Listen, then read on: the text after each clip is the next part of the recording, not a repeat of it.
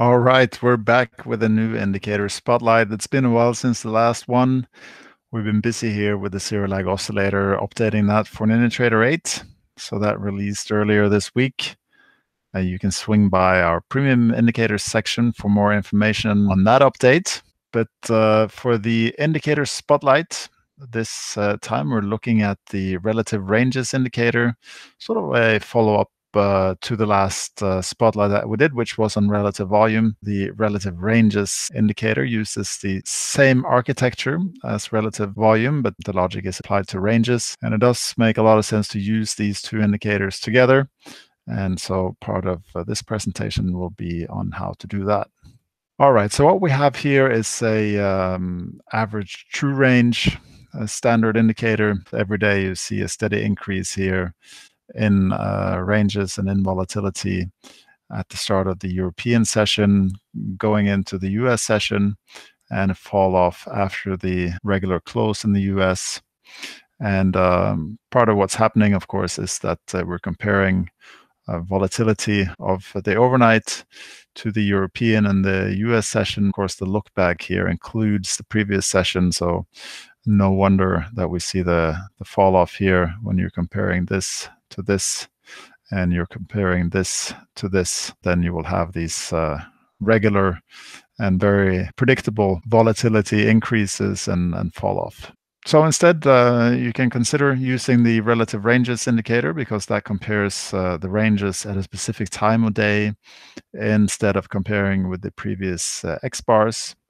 So you compare the overnight with the overnight, you compare the European session with the European as well as the US session. So the default reference period here is 40 days. And as we see here, the relative range indicator is telling us that we have a down move here on above average range. And what we see here is the average volatility of the last 40 business days. And these color plots here is the dark blue is showing us that it's most of the time over 120% of the normal ranges, whereas the cyan bars here, it's average between 120 and 80% of the average. And these few red bars here are telling us that it's below average, below 80%. You can, of course, choose these thresholds as well as the color plots according to your own liking in the indicator dialog box. All right, so how does this fit in with relative volume? As I mentioned in the intro, both indicators use the same architecture, and therefore the relative volume indicator, it's measuring the volume of a fixed period against the average volume over the same period during the preceding N days. And so you can use this information to validate setups, breakouts, and reversals.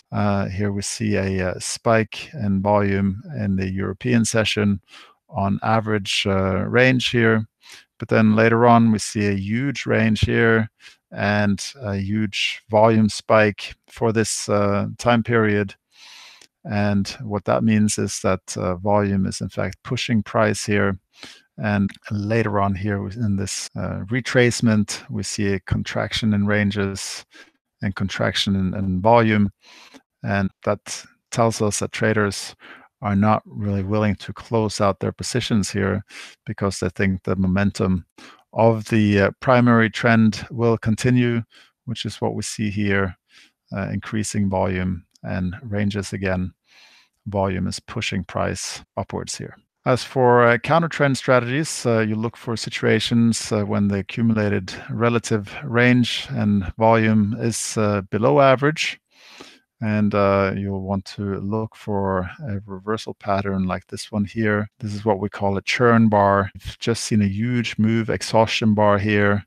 And then this much smaller range, but on comparatively high volume. So the exhaustion bar here has a huge range, and then we see large volume on this little small bar here, and That's basically telling us that large players are in fact stepping in on this, buying into the sell-off and building up a position. So volume is not moving price in this scenario here. So you're looking for a exhaustion bar, a reversal pattern, and then take the entry once the high of this reversal pattern is taken out. Of course, we don't really need the relative range indicator here to tell us that this is a very small bar compared to what's been going on earlier here. But very important then to have this volume information here. And that's when the market is likely to reverse. So this month's free download from Lizard Indicators library is the relative ranges indicator, and you will find that by swinging by the volume analysis category. In total, we have some 80 plus indicators. It's available for a one-time payment of $150. As for the free download, you just follow the links to the relative ranges in the library, and you will eventually find the download there.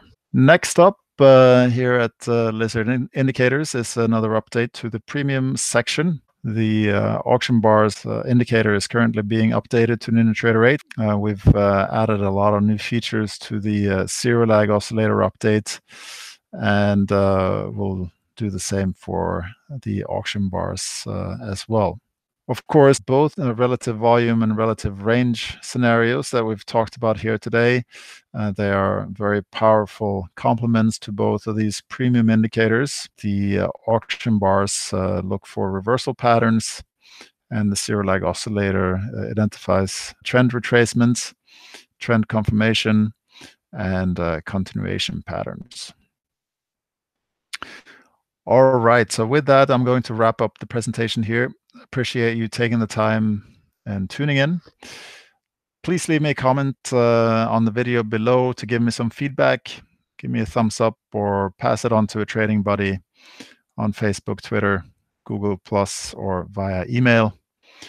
Thanks a lot for checking in. I look forward to hearing from you soon. In the meantime, take care and bye-bye.